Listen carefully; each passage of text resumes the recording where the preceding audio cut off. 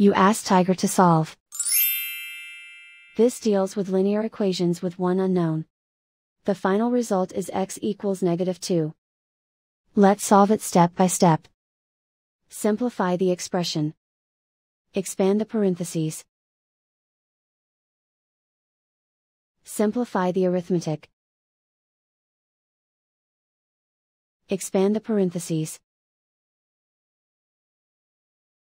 Multiply the coefficients. Simplify the arithmetic. Group like terms. Simplify the arithmetic. Group all constants on the right side of the equation. Subtract 28 from both sides. Simplify the arithmetic.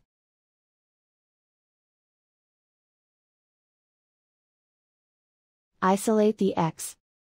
Divide both sides by 14.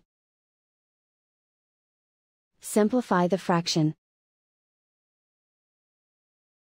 Find the greatest common factor of the numerator and denominator. Factor out and cancel the greatest common factor. And so the final result is x equals -2.